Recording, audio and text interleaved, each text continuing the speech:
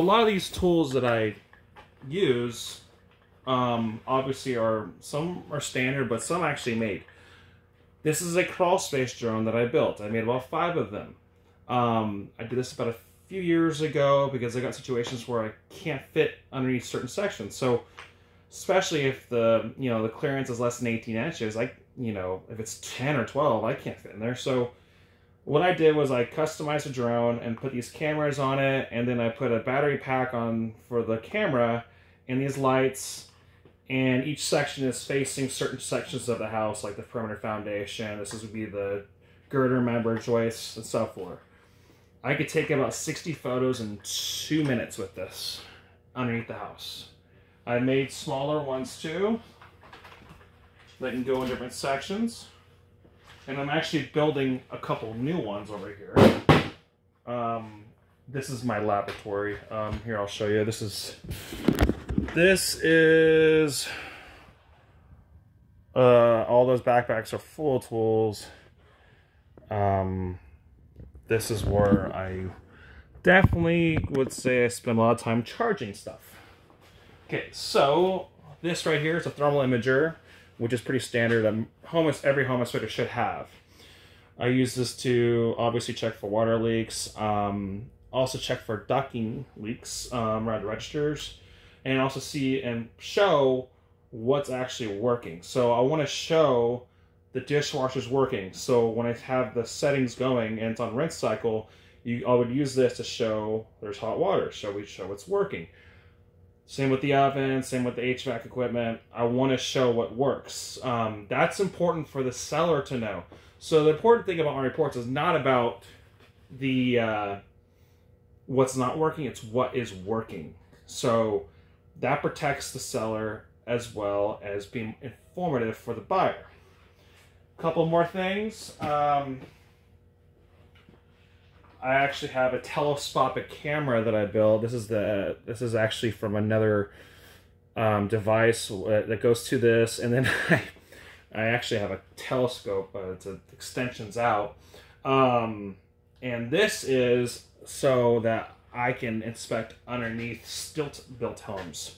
So like those homes that are on water, well, you can't get 12 feet to see if there's a plumbing leak, or 20 or sometimes 20 feet.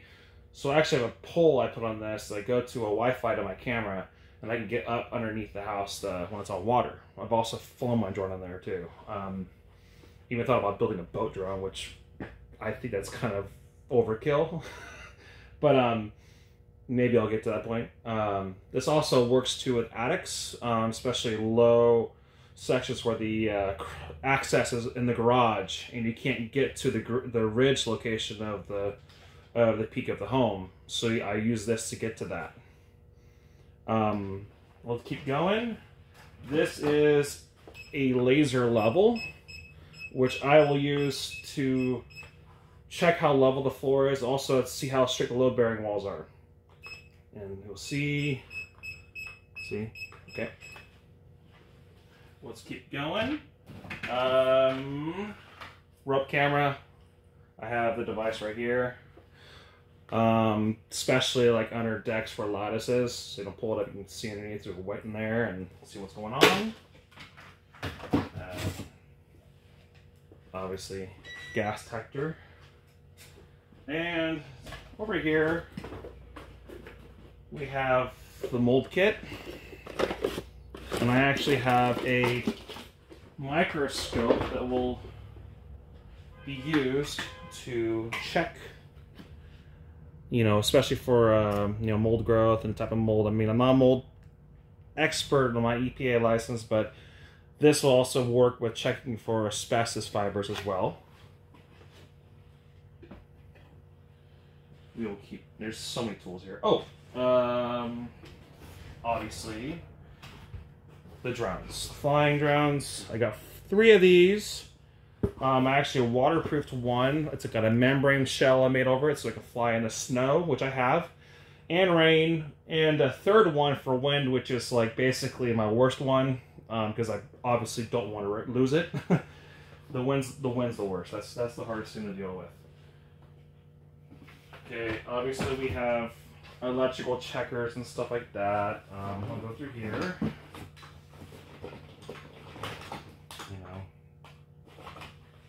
Oh, and then in case you have two-prong, I'll run this as well.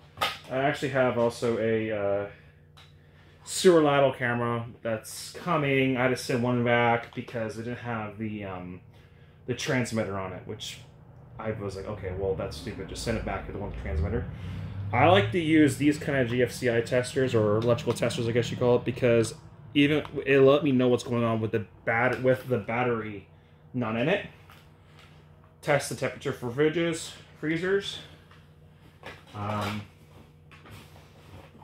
Sidefinder. That's just, I think it's the contractor in me. And I'll go this way, sorry, and away from the camera. Obviously tape measures, because I want to show joist distance between, you know, on deck treads. You know, like if it's more than 2 footy, cannot use 1.5 tread for wood. A little bit different for Trex and composite.